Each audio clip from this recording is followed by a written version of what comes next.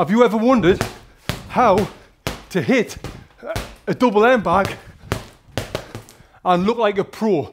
And also, why do we hit a double end bag? Well, on this video, I'm going to give you everything you need to know about hitting one of these things. I've made this video very easy for you to navigate through with the bar at the bottom. So whatever you want to work on, whether it's the basics, defense, combination punches, just go to that part of the video and I'll show you right there. I recommend you send yourself this video in an email, so the next time you want to do a double end bag workout, you can go to the workout section and learn all about that as well. And if you're new to this channel, my name's Tony Jeffries. I'm an Olympic medalist boxer, former undefeated professional, 7 times national champion, European gold medalist. And on this YouTube channel, I give you everything boxing, showing you how to punch harder, how to punch faster, get better footwork, better reactions. I show you how to hit a double end bag when you're not even looking at it like this right here. So make sure you subscribe and hit that bell notification for more videos like this, and let's just get straight into it. Now, what are these for? Why should we use them? What's the difference between these and a heavy bag? Well, as you can see, these are a lot harder to hit. They move around a lot. And if you're hitting something that's moving, it's more realistic. It's going to help improve your reaction speed. And as well, what's huge for these is your timing.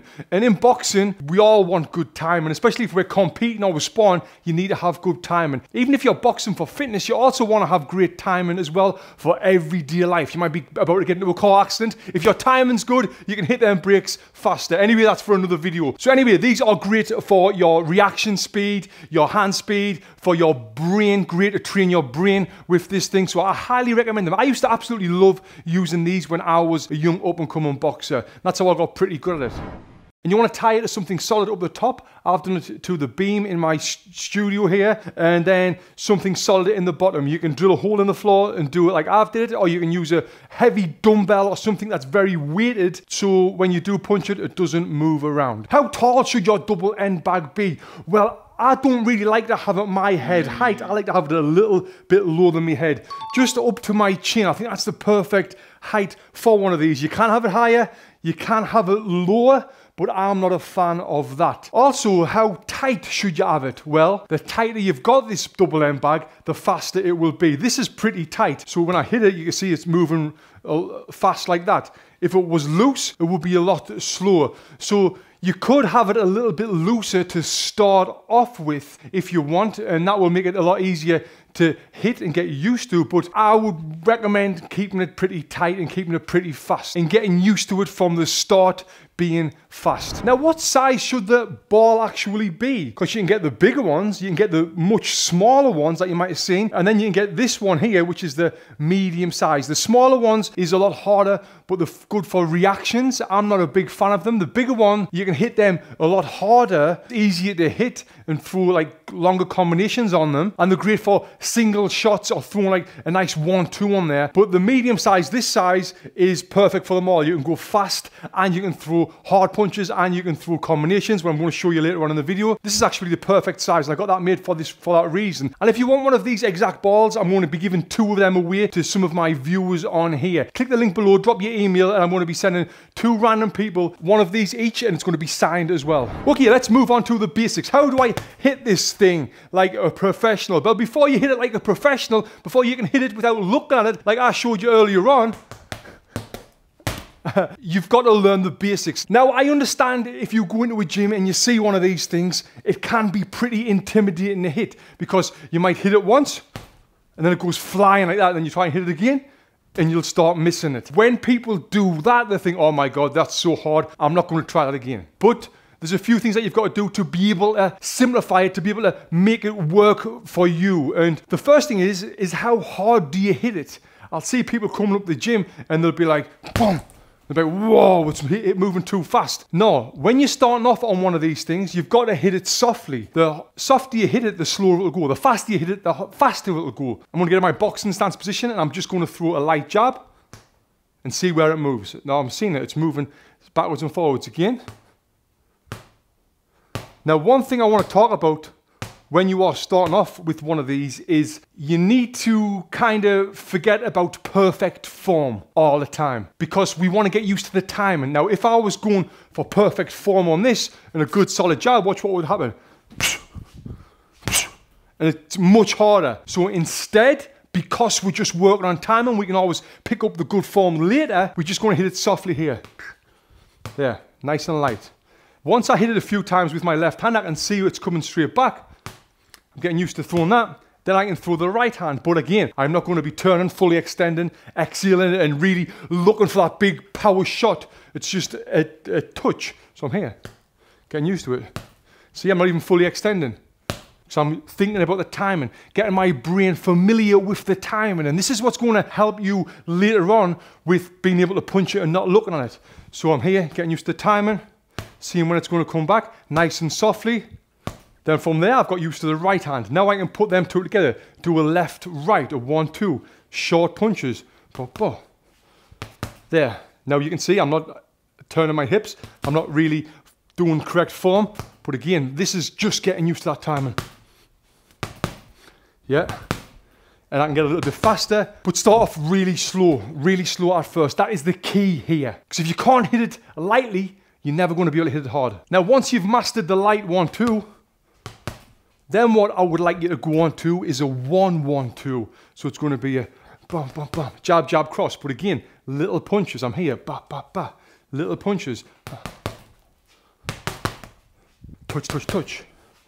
Touch, touch, touch. Yes, there. Now you can see, now I'm starting to get the timing down. Ba, ba, ba. And that's what you want. But you're going to miss it. The way I'm showing you right now, because I've got a ton of experience on this, makes it look easy. You might not be able to get it as fast as I've just got it there. You're probably not if you're brand new to it. But the more you do it, the easier it's going to get. Now, once you've done the basics, the jab, the cross, the 1-2, the 1-1-2. Now what I wanted you to do before you move on to the pa-pa, before we move on to the big fully extending punches and the combination punch, what we're going to get onto in a little bit, is throw a 1-2 hook. When you throw a 1-2 hook on this thing, boom, boom, boom, you're kind of changing the direction of the ball. From that 1-2, if it's a good straight 1-2, the ball should be coming straight back to you. So here, boom, boom.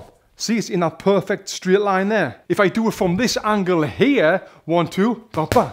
Look, the ball is going directly in front of me. It's a straight shot. So when you're doing this, you know, that's what you should be aiming for. But now, like I said, we're going to throw a hook. Now that this is a hard thing to do because the timing's off.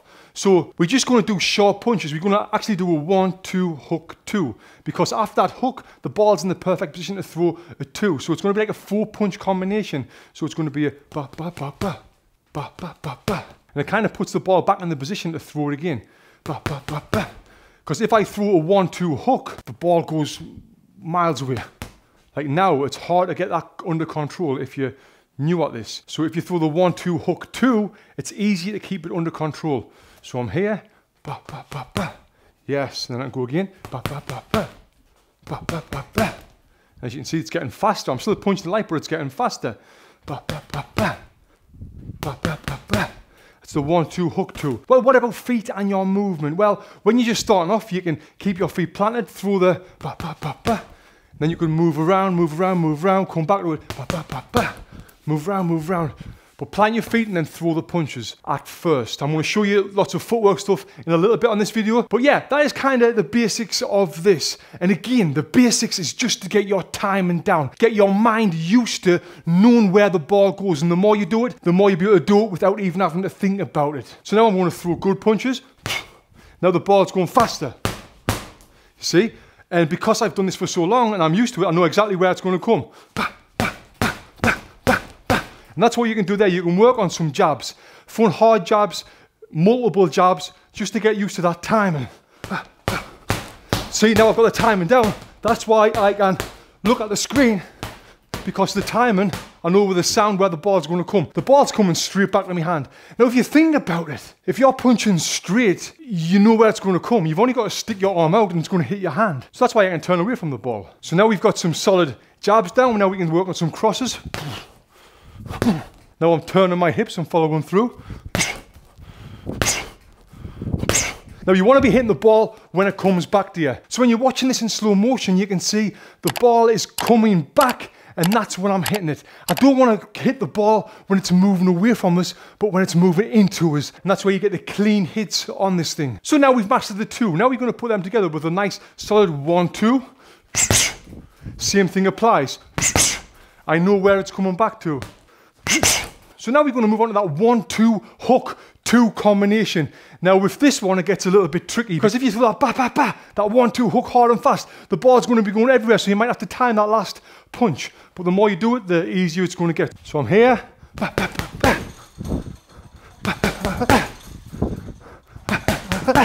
Woo! I love that one. That's a combination that impresses other people in the gym when you're throwing that hard and fast. So now we've built up a little bit more advanced, some very basic combination, but what about defense? How do you defend using this? Well, there's a couple of ways. The first way, just like you do on a heavy bag, where you're punching and then you're moving after. So I'm moving here, which we always should be doing anyway to get better at boxing, moving, but it's not coming to hit my head. For you to be able to actually really move out the way of this guy, you need to get closer. You need to get your feet closer. If I'm here and I throw a solid 1-2, I don't have to move anywhere.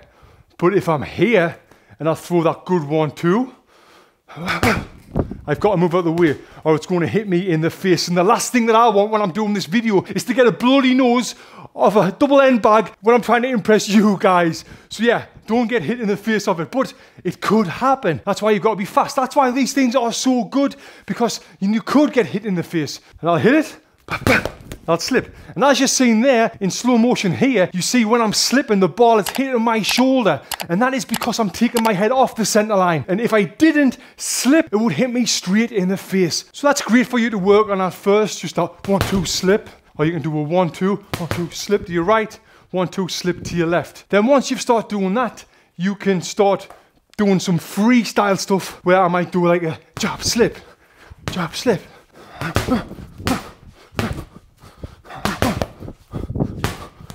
And as you can see here, I'm slipping as the ball's coming straight for my face. Slipping left, slipping right, getting used to moving that head. Now, before we move on to the combinations, if you want to win one of these, click the link below, drop your email, and that will enter you into a draw where I'm going to be randomly picking 2 people to win one of these that will be signed by me. So, and yeah, you might be getting one of these in the post. Now, we've worked on the basics, some advanced punches, some hard punches, some defense as well. Now let's move on to the combination punches. Throwing a combination on this guy is pretty tricky, but you can do it. Believe me, after watching this, you will be able to throw these combinations. So what combinations should you throw? Well, a combination I used to love to throw is a 1-2, 1-1-2, keeping it straight. And this is more basic because we know the punches are going straight, so the ball's going to come straight to us. So 1-2, 1-1-2. Again. Woo! Nice combo, and you see, it looks pretty impressive because it is fast and the ball's coming and you've got to hit it fast to catch the ball on the way back. When you're first working on that combination, start slow.